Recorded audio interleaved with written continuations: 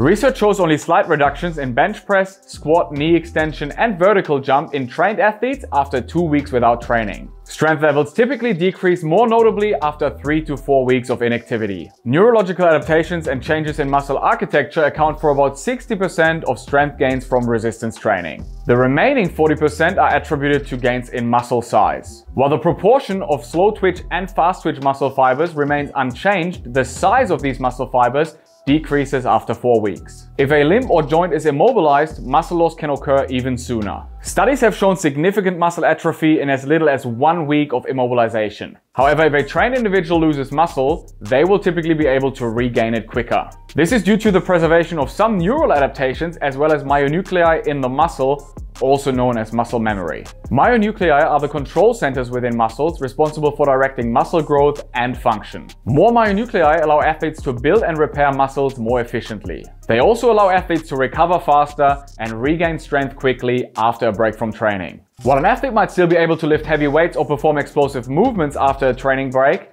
the capacity to perform repeated efforts typically declines sooner and at a faster rate. Research has shown a 4 to 14% drop in the maximum oxygen uptake, or VO2 max, within the first 4 weeks without training.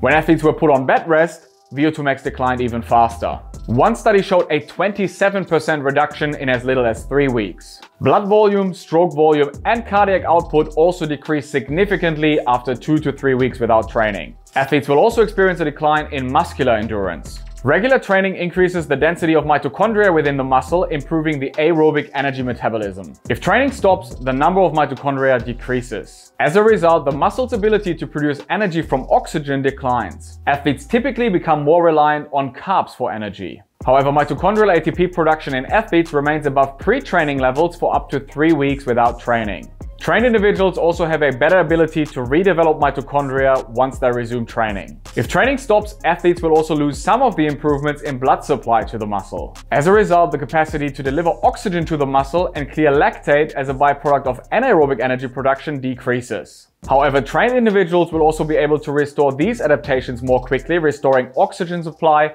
and lactate clearance. As always, train hard, recover smart, and fight easy.